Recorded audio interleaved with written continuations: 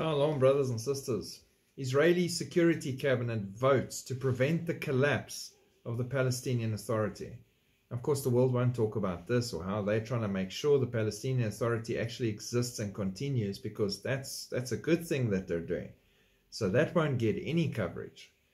Israel's Security Cabinet, by a majority of 8-1 with one abstention, voted on Sunday evening to prevent the collapse of the Palestinian Authority, adopting a draft decision submitted by Netanyahu. They're even willing to help fund them to keep them going. In the absence of a change in the national assessment, Israel will act to prevent the collapse of the Palestinian Authority while demanding that it cease its anti-Israel activity in the international legal diplomatic arena, the incitement in the media and education system, the payments to families of terrorists and murderers, and the illegal construction in Area C, the statement read.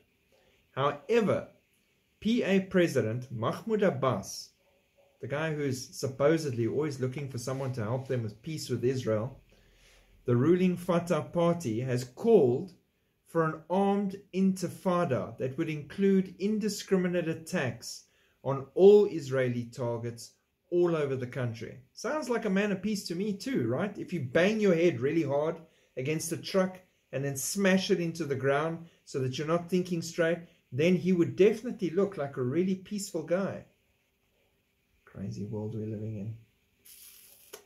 In a recent published announcement, the Al-Aqsa Martyrs Brigade, Fatah's military wing, told members that the organization has received orders to escalate tensions with Israel and to prepare for open warfare.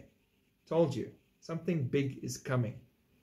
We call on all our fighters and military cells in every place in the West Bank to attack the Zionist enemy and all of its components, including within the fragile heart of the entity, Tel Aviv.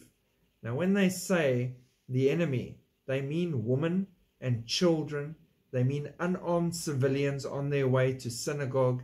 They mean absolute chaos and terror and stabbing and ramming attacks and murder. And will the United Nitwits say anything about that? No, because we live in clown world.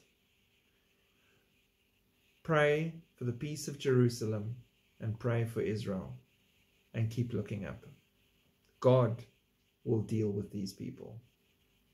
Shalom.